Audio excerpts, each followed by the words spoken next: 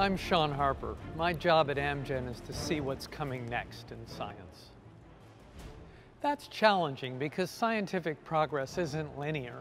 It's more of a parabolic curve. On the flatter part of the curve, the change is gradual, incremental.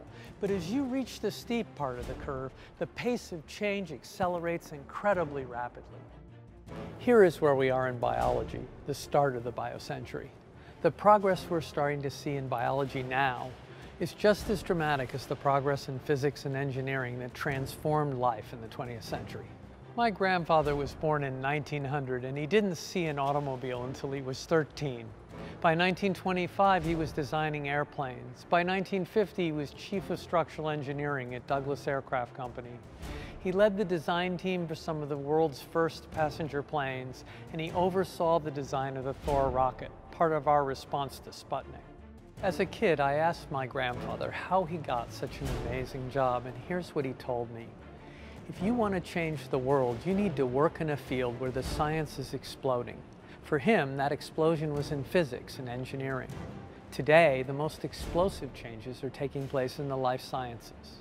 In the next 50 years, many diseases with few effective treatments will either be cured or controlled by medicines based on insight from human genetics and our ability to leverage that knowledge to solve some of the toughest problems we face as a species. I know that seems hard to imagine, but we're doing things in biology now that were unimaginable just 5 or 10 years ago. So if we're doing so well, why is disease still so common? In many ways, biology poses a tougher challenge than engineering-based disciplines. Biological systems and processes are incredibly complex, dynamic, and microscopic. In engineering, you can use computer modeling to solve very intricate problems. Put enough computers together, and almost anything is calculable.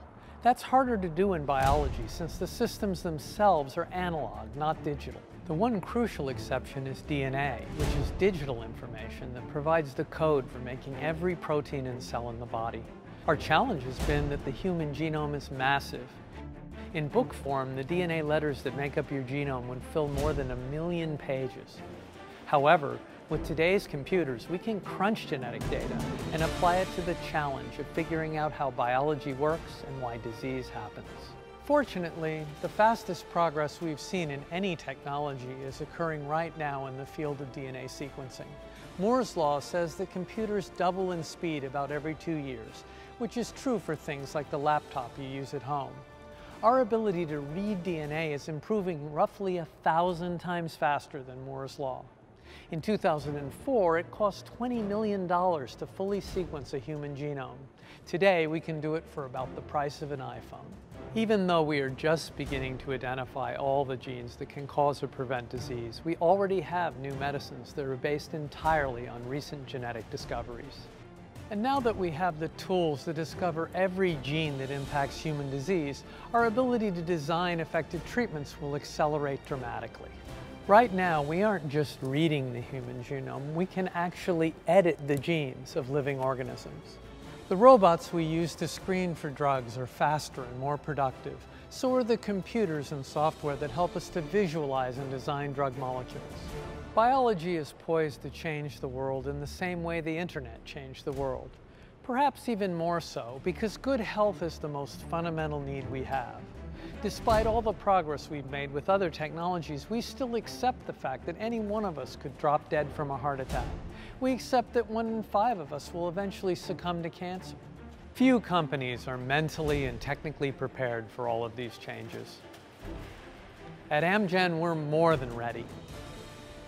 Our company was built by people who saw the incredible promise of biotechnology, and the people who work here today understand the historic opportunity that's in front of us.